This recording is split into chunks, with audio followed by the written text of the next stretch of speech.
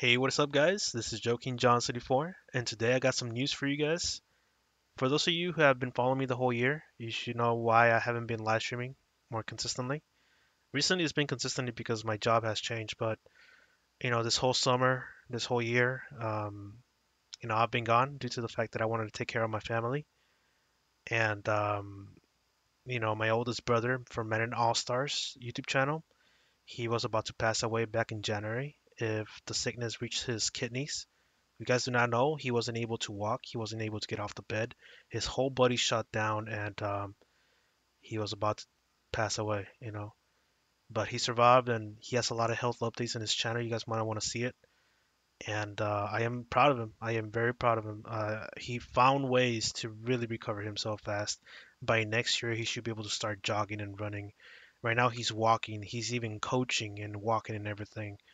He's super strong, man. I always saw him as a strong one in the whole, well, and all my brothers. So, now my mom. This is the big news. For those of you guys who already read my community post, you guys should already know. Um, for those of you who do not know, she had stage 2 breast cancer this year, starting in February. That's when we got the news. And yesterday we got the news that well, the fight is over. It's done. She beat breast cancer. I'm very proud of her, man. She is made out of iron. She's beast. She's a total beast, man. After every single chemotherapy and stuff, like she would just drive home like it was nothing, like it was any other day. Like she was that strong because people will tell you that chemotherapy is super tiring and it makes you super sleepy right away. You can't drive home. You'll be all dizzy. No, like she would just drive home like nothing after chemotherapy, man. Which is why I'm thinking like, damn, like she's blasting through this whole thing. I'm glad though. I am very glad. But yeah, after a whole year, man, she's a few months away from being back to normal. So, another thing though, besides her beating cancer, she has decided to remove the roots of the cancer. She like the cancer's out of her body. Cancer's dead. The problem is that the roots are still there, and she has decided to lose the part for breast cancer. And I support that decision. I mean, she does like this is a big way to prevent from the cancer to growing again, and she won't have to go through the procedure again. So she just wants to be done with it, and I support that. I mean, with it or without it, I love her. So I am very proud. So I'll give you guys an update on the surgery, when it's gonna be, and after a few months after that, I'm pretty sure it's gonna go back to work how she wanted. She misses work a lot. I mean, I know some people don't like work, but she misses work a lot. She likes moving around a lot. So so yeah, it's over, man. It's done.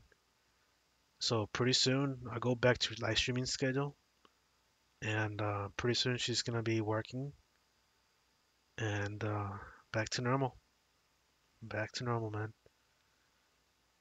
I want to tell you guys a story real quick. I mean, at the beginning of this year, it was really terrifying. About to lose my oldest brother, about to lose my mom.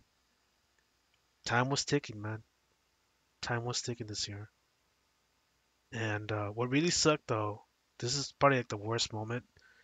When I first found out that she was stage 2 breast cancer, before I told her she was stage 2, all these other doctors in my city were telling her she was stage 7. She was stage 4. And I'm thinking to myself, at that point, she wouldn't be able to walk. She will be in the medical bed or in a wheelchair. So I had to call up several of my friends who were like in the medical professions, and they confirmed she was stage 2 because in the paper it tells you like a number and it says 2 on it, but I'm not sure if it was stage 2. And yeah, they confirmed it was stage 2. I sent them a picture and everything, and yeah, it's stage 2. So it really sucked that these other doctors were making her feel even worse, man, in my city. So she had to go out the city to like really get some real help, and she did. These medical doctors, through chemotherapy, I mean, they did their work, they did their job, and it was amazing. She's made out of iron, man. She is so tough. So so yeah, man, it's done.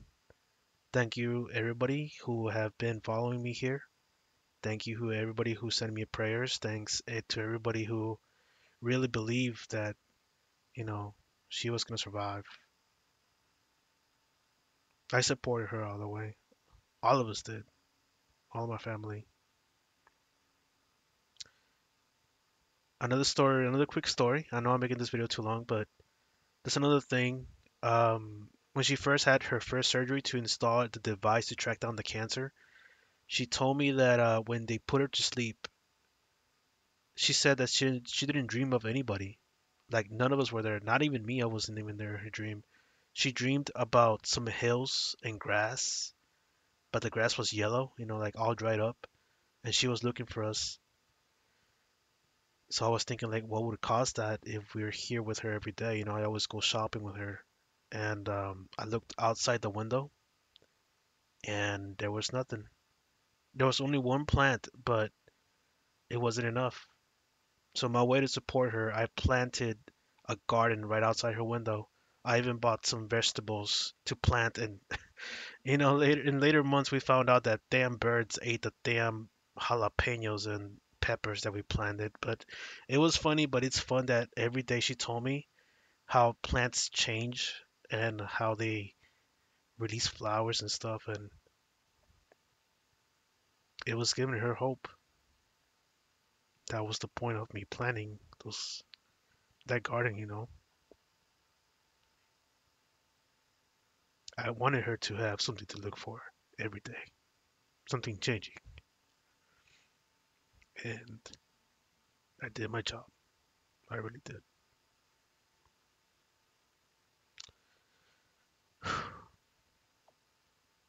All right, guys. I think that's enough. But thank you all for watching. Thanks to everybody. Thank God she gets to live for several more years. Thank you, everybody. Thank you. I'll see you guys in the next one.